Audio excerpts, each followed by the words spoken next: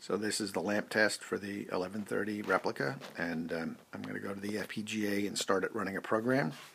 Then I'll back up and you'll see that working on the display lights and all.